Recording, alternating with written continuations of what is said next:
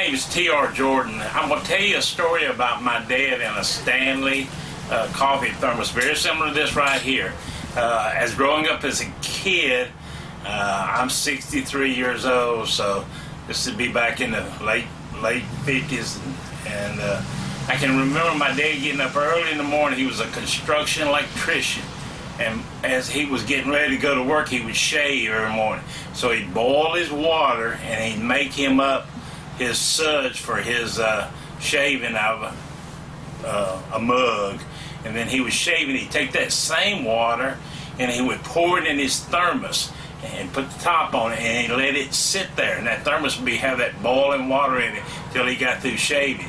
Then he would take his coffee, okay, and he would put it in something, and he'd boil that coffee, bring it right to a boil.